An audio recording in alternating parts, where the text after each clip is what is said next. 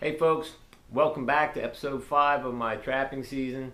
First, I'd like to thank everybody for watching my videos so far and leaving comments and suggestions and questions and just liking the videos. Thanks a lot. It is the middle of February in Pennsylvania, and if you're anywhere near the northern part of the country, you know it's been pretty cold out lately. So I have not much of a reason to be in my shed right now other than making a video, so I just thought I'd hang out here in my man cave. And I'm still catching a little bit of stuff. It's cold and it's tough, but I'm still plugging away. If you're still out there hitting it, good luck to you. If you've wrapped it up for the season, I can understand why. Before we head out onto the line and checking out a few catch videos and see what's going on out there, I'd like to do a little, I guess a little review or a plug for a product I just purchased, well, a few weeks ago, so I've used it for a while out on the line. I bought a new headlamp.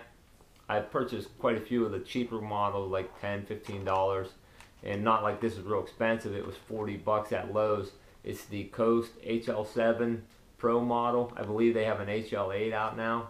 It's rated at 285 lumens and it has a lifetime warranty. For $40, it does what I need it to do. It's a lot brighter than some of the $10, $15 models, like I said, that I have. It doesn't have a lot of flashing lights or anything on it. It basically has an on-off switch. Press the button, turns on. It does have a tilting mechanism here. It's built pretty solidly. I know it's built in China, but it's hard to find stuff that's not. So on-off. It also has a focus where you can have narrow beam or wide beam. Hopefully you can see that coming in and out. I usually just leave it on the narrow beam when I'm checking my line. And it has a dimmer switch on the back. Slide it that way and it gets a lot brighter. There's the brightness. Probably doesn't do it any justice in here, but if you had one out on the line or in the nighttime, you would see it's a pretty bright light for $40. I'm sure that if you spend $150, $200, you can get something a lot brighter. But for what I need it for, it works great. One thing I will say about it though is if you leave it on the high power, it will chew up a set of batteries pretty quickly. So what I do, I just leave it on low when I'm walking around, and then if I want to look over at a set or if I need to dispatch an animal or whatever, I turn it on high, do what I need to do, and then I turn it back on low for when I'm just walking down the trail. So not a bad little light for $40 really.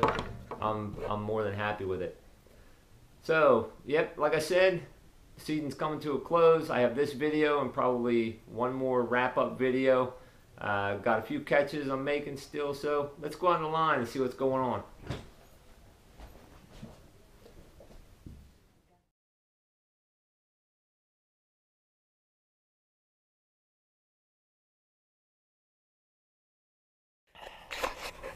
Well, I came here this morning and I followed these fox tracks from my truck. Here's my urine set here. These sets got rained on like crazy. There's my pan right there. Fox track there. Fox track there. And he walked down to two other sets down there in the corner and walked right on top of both of those as well. I'll get a video of those when I remake them too.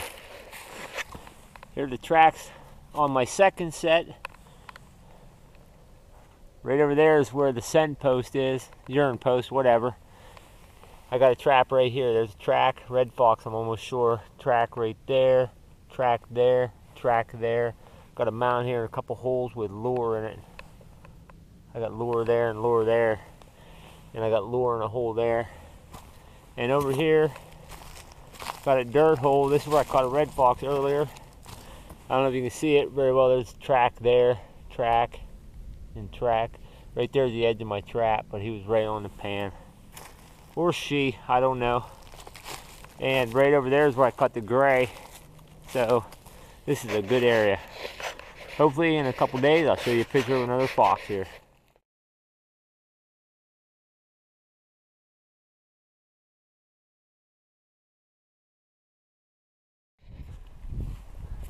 Well, I see some eyeballs down here.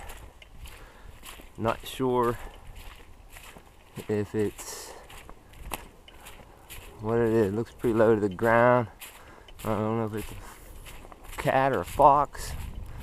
I think it's a fox. I caught a fox. Caught a nice little red fox there in a urine post set. I have tracks all over this one time when it was frozen. And this is my third red fox of the year. I gotta get this guy dispatched pretty quick. I do have a cable restraint right up here in a little trail, but got me a red fox there, 1 3/4 bridger. Warmed up and saw some eyes. I was thinking it was gonna be an opossum, but this is way better than an opossum. So I'm gonna go down there. I got a couple more sets to look at right down here and get this guy dispatched. I don't have time for a remake, but I'll be back here tonight remaking this set, definitely. Alright folks, so it is February the 1st and I'm still having a good time trapping. It's tough, it's raining, warm, cold, freezing, everything, but I'm having fun. Alright, here's my red from this morning. Definitely not the biggest red fox I've ever caught, but it's another fox. I thought I was going to get away without washing it, but it's really, really dirty here. So hopefully when I get it skinned out and washed up and stretched, it'll look a lot better than it does now. So maybe I can get a couple more furs in the shed and make me happy. Alright folks, here's the remake of that set that I caught the red fox in this morning. Basically an old log that was sticking out into the edge of this field. Runs right up along this tree line here. I already caught a red fox in a dirt hole over in that area, and I caught a gray fox in a cable restraint right down there. And there's a fence row that just comes up along here, runs the whole length of this field. And that log was just sticking out here, so I put a little urine and a little bit of some lure my brother gave me. It was Night Owl Red Fox Gland lure. A little bit of that on there. And so I got the remake done. It's got peat moss on it, a couple little stepping sticks there, and hopefully I can connect again here. That'd be great. Okay, got my second skunk, same location. It was quite a while ago when I caught the first skunk here. I got it skinned out. This one is sprayed a little. It's not horrible right now. I'm going to try to shoot this thing through the lungs and hopefully it doesn't spray anymore and I'll be able to get this one skinned out as well. Might, if I get a good, nice pelt on it, might send it into Napa. Not sure. Hey folks, here's a skunk I got a few days ago. I didn't get a very good video of it after I skinned it out, but they got really nice fur. You can see the white stripes down here right through the stretch portion of it. This will be getting sent to Moyles to get tanned up. I probably said this before, but don't be afraid of these things. Just, you can see the bullet hole here. I shot it through here, and I think it came out right here. Went through the lungs.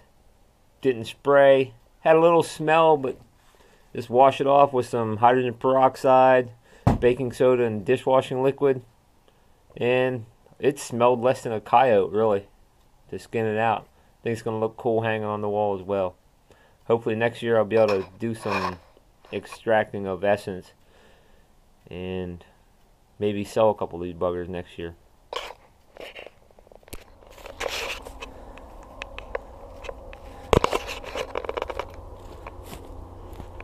Oh, it is February the... Oh my goodness, I don't even know. February the 4th, and caught a raccoon in a flat set, and he is mean. Got him in the hind foot on a 1 3/4 bridger. He doesn't look all rubbed up or anything. I mean, his hind legs all rubbed a little bit, but he don't look rubbed at all. So I'm going to dispatch this guy, and caught those 2 skunks right over there this year so far. And caught a raccoon right here now, so get this guy out of here.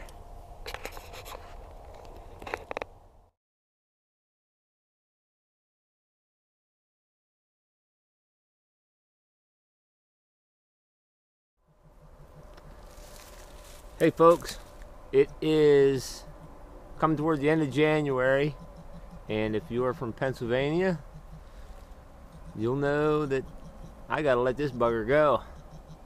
First fisher I've ever caught, and I think it's a big sucker. I don't know, I'm gonna put my hand by it for a little reference. I don't know. I don't wanna get too close to him. I'm gonna hold the camera down there and see if you can hear.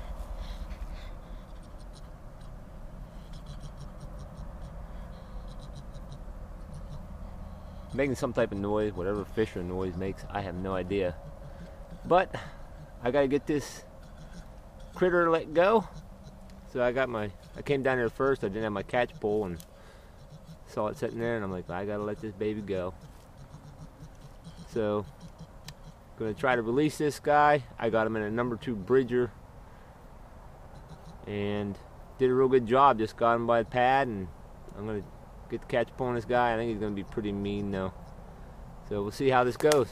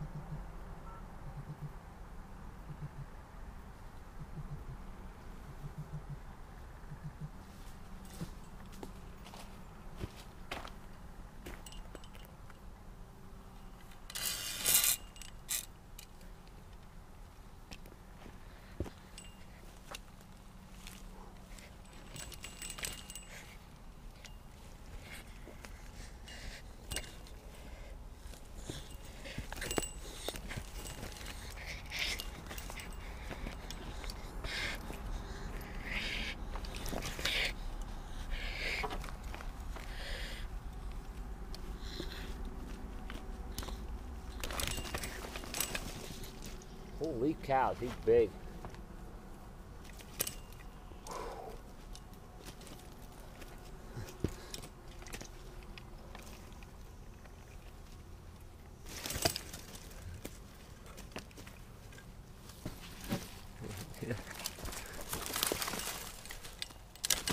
Well, here, let's let him go here. I'm gonna try to release him. There he goes. Whew, man.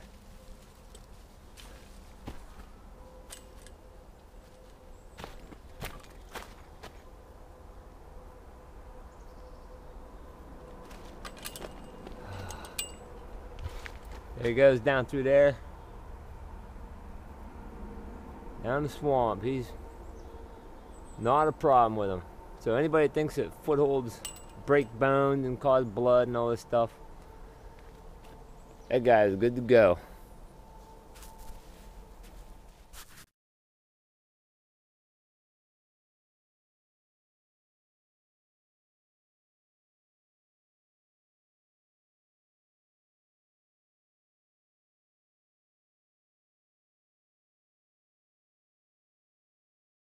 Well, hey everybody, hope you enjoyed this episode. Hope you enjoyed the section on the line. Got one more video coming up. Will be episode 6, a final wrap-up video of the season. And if I'm lucky, I'll have a few more catches to show you. If you have any comments, questions, or suggestions, feel free to leave them. And if you like what you saw, like the video or even subscribe. Appreciate it. Until next time, keep on the line and keep trapping.